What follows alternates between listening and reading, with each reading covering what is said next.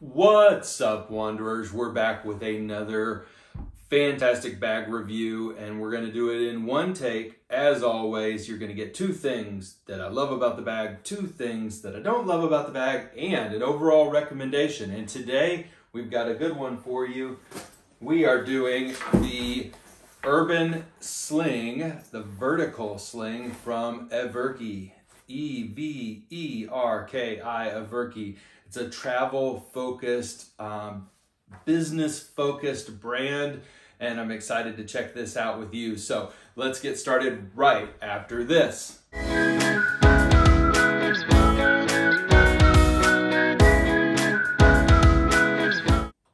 All right, we're back, and we are ready to jump into a walkthrough of the Urban Sling from Everki. This is a vertical messenger bag, which is focused on a business or professional user. It's very organized, and it is also very travel friendly and travel focused. And we're going to walk through all the features of this bag, and I think you may love it.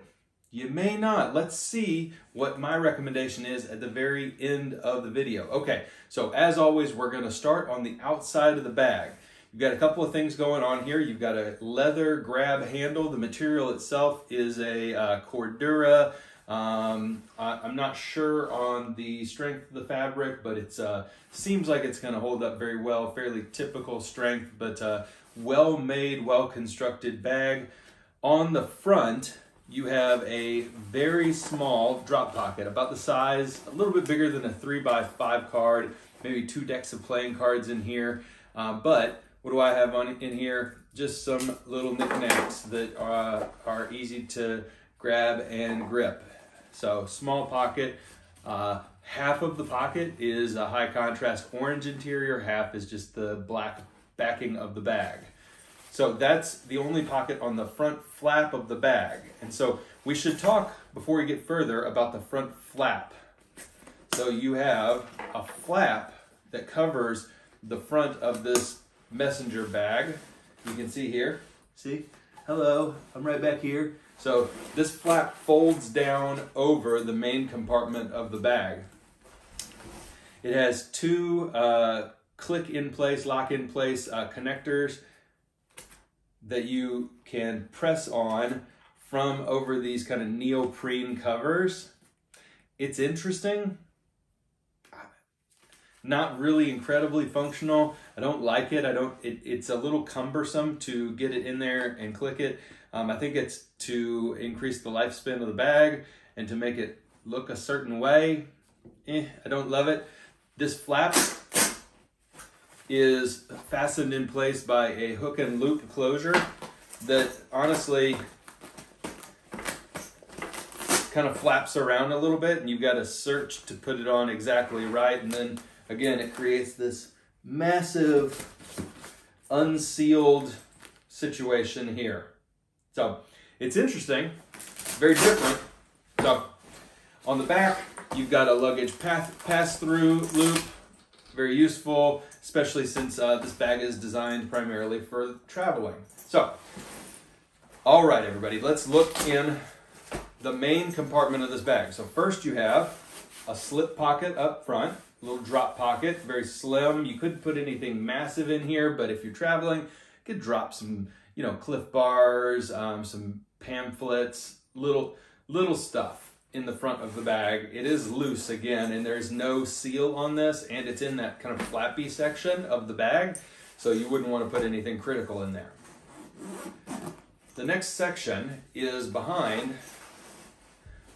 the zipper panel, and it flaps down almost all the way open, and this is your admin pocket. So there's a lot to like here, honestly. In this admin pocket, we have a drop panel. This one is behind a zipper. You can be a little bit more comfortable.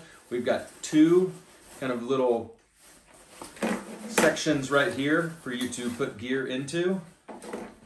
Then you have your traditional admin pocket, flashlights, Sharpies, pocket knives, pins, and then a sealed pocket over here, cards, etc. You could toss something down in the bottom here if you wanted to. There is a little bit of room as kind of like a de facto drop pocket. So that is something you could do if you chose to. And then on this side, the inside of the flap, you have not one but two mesh bags. So in here you can kind of put some tech. I've got some camera equipment in there, and then this one at the bottom is even more protected. A little harder to grab things out of, but a very usable and useful pocket, I think. Before we move into the main compartment section of this bag, it's time to call out that there are two sealed pockets on the side with hook and loop closures. They are water bottle pockets. They can't hold anything big. So you're talking like a 20-ounce bottle of water or soda, or a smaller swell bottle when you're out and about traveling. So they seal, so you could use them for other things, which is nice. But they are small and they don't have any give or stretch to them at all. So that you are fairly limited in the type of water bottle that you want to carry with this bag. Then that brings us to the main compartment of this bag. So it's a little tough to show you. Inside you have a very nice high visibility orange interior. The back side is a soft felt orange fur, faux fur. That's very nice. And then inside you have a slip pocket on the front. I've got some cords in there. Then you have a main compartment in between the slip pocket and the front. Let's see if I can show you that really well. It's fairly sizable. I had AirPod Max in there, and you could put easily a folded up coat in there.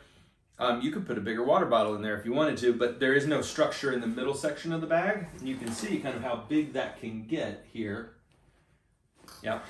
And then on the back side, you can slip an electronic device. I put in here an iPad Pro with a Magic Keyboard case, and it's really nice storage. So that brings us to the back side of this bag, an entirely another section that completely folds flat. Those of you who travel a lot will recognize that this is functional for TSA check and a 15-inch laptop. Also with this really nice faux fur pocket with a hook and loop closure, which seals your laptop in place. You could also put something else in the secondary side if you wanted to. So that's the full walkthrough of this vertical messenger from Everki. I want to cover two things that I really like about this bag first. So the first thing I really like about this bag is actually the high contrast interior. Love seeing the orange pockets all the way through the bag. Love seeing lots of usable storage, all in this high contrast orange. Even the water bottle pockets have this orange liner. I like it a lot. I think it looks quality and it separates this bag from the pack. Second thing I like is actually, and I'm going to leave this open, this section right here. These two mesh pockets up front, the very usable admin panel. I love it.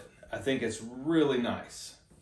So, 2 thumbs up for this admin panel section and these 2 usable pockets.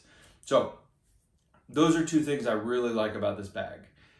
2 things I don't like about this bag. Well, unfortunately, I could pick more than 2 with this one. The first thing I don't like is this entire flap closure. It's just floppy, and when you carry the bag itself, it tugs this way, and it feels like it's always going to come undone. You have to click both these closures in place on the front of the bag, or else you're just hoping that the hook and loop is going to be strong enough and it won't just flop open. So this whole front panel, the entire bag would be better if it was without this front panel and it was just this. And it was a sealable pocket on the front and then directly into the admin panel without that entire mess of the top flappy pocket. So it's just such a shame because this could be an incredible bag.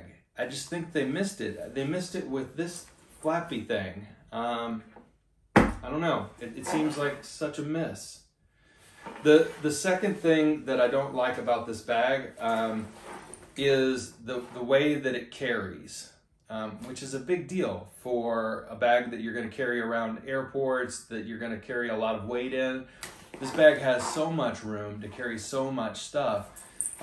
It sits really weird against you. The strap itself is adjustable, and the strap itself is comfortable, I guess. But it sits against you awkwardly on the side, and it just tugs and digs into your shoulder a little bit.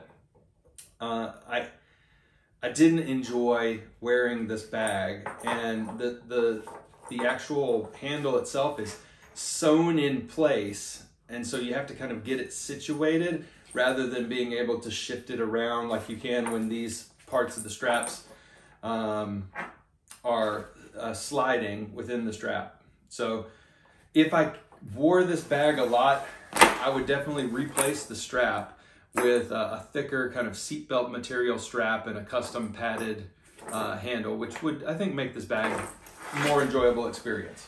So overall, this is about $120 to $100 bag, depending upon where you buy it.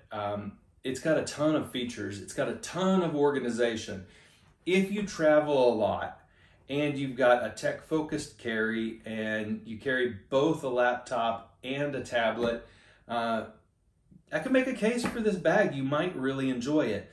But unfortunately, I think you'd be better off buying, if you enjoyed the look and feel of this bag, just buy the Atlas backpack that they make. It's only a little bit bigger, and I think even if you just carry it over one shoulder, I think you're going to enjoy that much more than this Sling bag, unfortunately. So I think you know where I'm going to go with this one. Should you buy the vertical Urban Messenger from Everki?